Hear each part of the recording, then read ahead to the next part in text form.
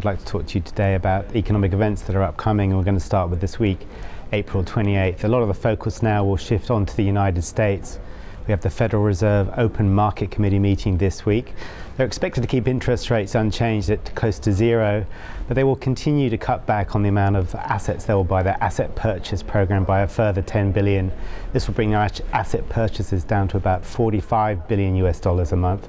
Now, they started cutting back this so-called tapering of asset purchases last December when they were buying 85 billion a month. So we reckon by the end of October they will complete this program and will no longer be intervening to buy US Treasury bonds or mortgage-backed securities to try and keep interest rates low.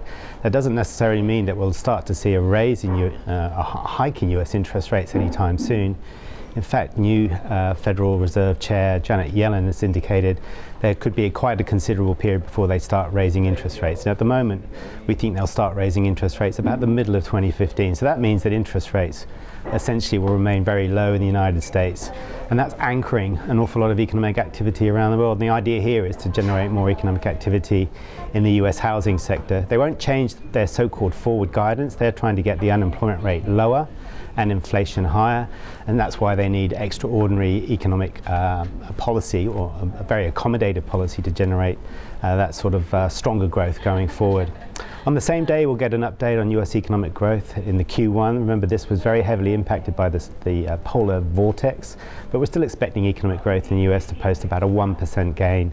The big event in the US next week after the Federal Open Markets Committee will be the payrolls update. That is the labor market report in the US.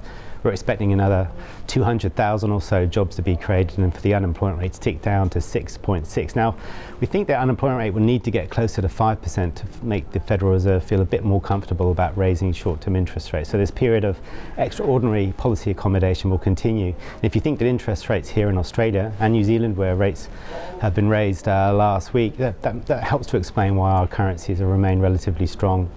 The other big event over the course of this week will be an update on the manufacturing pulse in China. That's their so-called PMI, Purchasing Managers Index report. That's due on Thursday. For Australia, we're going to have a quiet week before a very, very busy week next week. Now, last week we got a CPI update, an inflation report, that showed inflation pulse in Australia is still relatively moderate, and that means the RBA's policy, they've got a lot of time to assess the outlook for policy and keep interest rates low. ANZ thinks that RBA rates will be kept on hold for the whole of this year before rising again in 2015.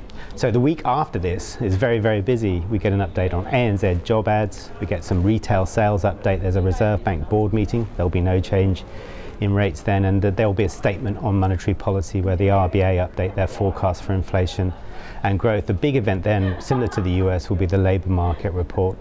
And then we get the budget, the first of the Abbott government, the following week, so that'll be pretty important. So all of this means, I think, that global markets will be relatively low, they'll have relatively low volatility. It's a relatively good environment for stock markets to perform, but the period of low volatility is set to continue in line with this low, stable policy outlook in the United States. The only risk on the horizon is if you see a rise in so-called geopolitical tensions, and most of that focus is on what's happening in the Ukraine and Russia. Now, if anything flares up there in terms of military action, you'd expect that to hit market sentiment. Stock markets might be a little bit weaker and more demand for safe haven bonds, but at the moment, that just appears to be a little bit of a risk. Thank you very much.